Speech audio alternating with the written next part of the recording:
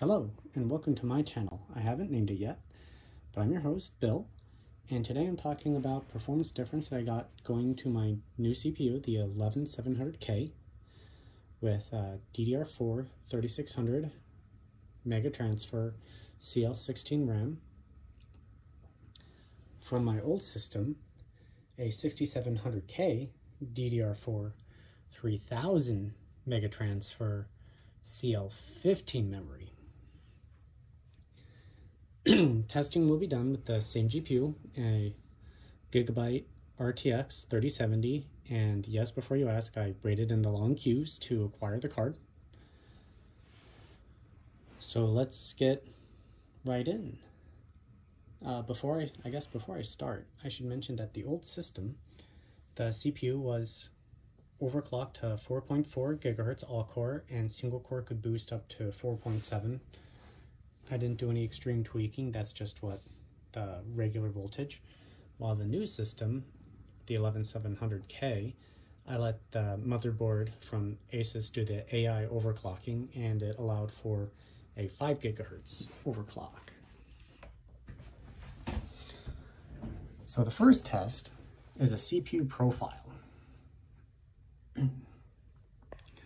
You'll notice very quickly that under max threads, more than double the performance. 16 threads, again. 8 threads, more than about double the performance. So you can see right there, 119% more, so that means it's 19% more than double the performance. So then when we get to 4 threads, sorry, we're starting to see that the CPUs act very similarly. And that's because they're both 14 nanometer processes. So generationally, they're very similar, but you just get more threads, more cores, and a higher clock speed. Jumping over to Firestrike Extreme. Sorry, I was double checking. I took screenshots of everything first. Can see 3D Mark score, significant boost. I actually got better graphics score with my 6700K. The clock speed was better for some reason in the two systems. But you can see that the physics score is significantly improved, as expected, with double the cores. And I guess the key takeaway here is the combined score, because that's where we really see the differences, and I want everybody to pay attention to that. 3D Mark is just an easy way to do a comparative test. It's not the end-all solution. So because I was using the same GPU, it allows me to compare where the bottlenecks are in the system, in either of the systems. So I got more FPS in Firestrike Extreme. So that indicates that I had a slight CPU bottleneck at the Extreme, which is 2K resolution, which is actually the resolution of my monitor. Going to Firestrike Ultra. This is a 4K test. Can actually see right here, my key indicator that I talked about, the combined test, that they're near on identical, run-to-run variants. This means that I'm GPU limited. So the upgrade to the i7-11700K from the 67 wouldn't be worth it if I was running a 4K monitor.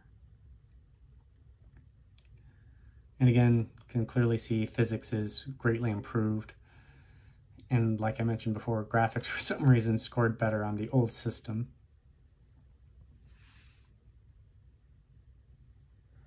Despite the clocks, they're running identically. And again, I just want to repeat that it ran the exact same GPU. I upgraded my system and just moved the GPU over. Then this is regular Firestrike, so this is a 1080p test. Now take a look at the combined score. I almost, well, not quite, but I added around 20 FPS, which means if I was running a 1080p monitor, I'd be hard locked CPU bottleneck for a 37 or RTX 3070. Again, physics score improved, and the graphics score near an identical. So the next one is the PCI interface data rate. So this is just kind of a fun test within 3D Mark to see what the bandwidth of the PCI. So the 6700K ran PCI 16x Gen 3, while the 11700 runs PCI 16, or PCI Express Gen 4 16. And we can see that I get an FPS and bandwidth boost, but there's almost no meaningful difference in the graphics test scores, and I'm going to show pictures of Shadow of the Tomb Raider, and there's no meaningful difference in gaming FPS. It's just there's more there in the background. Port Royale, this is a RTX test within 3D Mark, and the 3D Mark score is basically the same. I'm going to just move on quickly from that.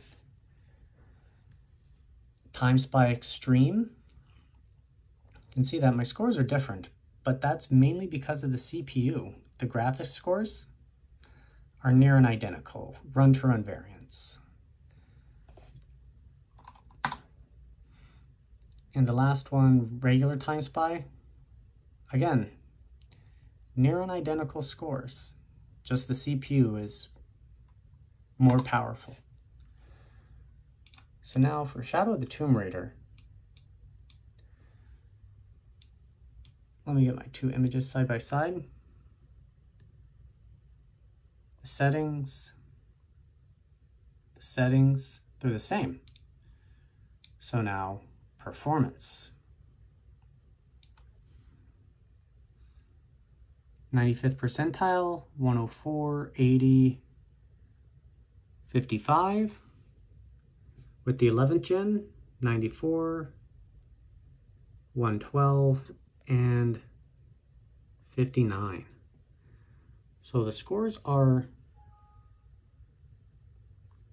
basically the same. The only difference is that I've got more CPU overhead. The average FPS is the same. So where does this leave us? Is the upgrade worthwhile? It kind of depends on your use case, in my opinion. So for me, I upgraded to the 11th gen mainly because I wanted a system that I could take to Windows 11. I'm a little bit lazy, and I have SATA-based SSDs. They're on the other side of that panel, and I didn't really want to reinstall Windows. So I moved my drives over here, got the system up and running. I did have to re-type in my key. I was hoping not to have to do that, but this is where I am. So I did the upgrade because I wanted to go to Windows 11. I wanted a little bit more CPU performance than what I was getting with the 6700K, and I wasn't confident about the Intel 12th gen. The reviews were coming out about them having compatibility problems with a bunch of games, and I just did not want to deal with that. Plus the price of entry was really high. So I bought essentially last gen when it was on sale, and I feel it worked out great. The GPU is not the bottleneck. It never was at my 2K resolution. Jumping up to 4K, the GPU would still be the bottleneck. The CPU would be idling there. With 8 cores, I have more overhead to kind of run stuff in the background and not lose much FPS. With the software that runs the LEDs and the headphone software and kind of everything else. This is my setup. Everything runs on software these days, so it's just an easier solution to deal with for me. So would I recommend this upgrade? Depends. It depends on your needs, your requirements, and what you want from your system.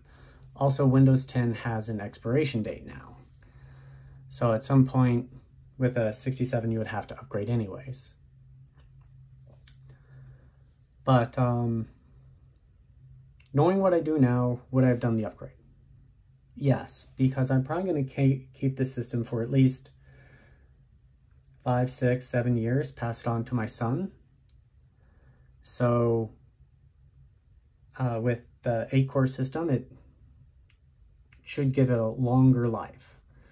Mind, the 4-core 8-thread lasted 5 years. I bought it brand new when PCI Gen 3 came out and DDR4 just came out. So again, I had no real problems with it, but these are my opinions and kind of showing the performance difference for kind of the average home user, and my thoughts as an average home user without going deep into the spec, because I'm not an expert at talking about that kind of stuff. So I hope people find this meaningful and helpful. Have a great day.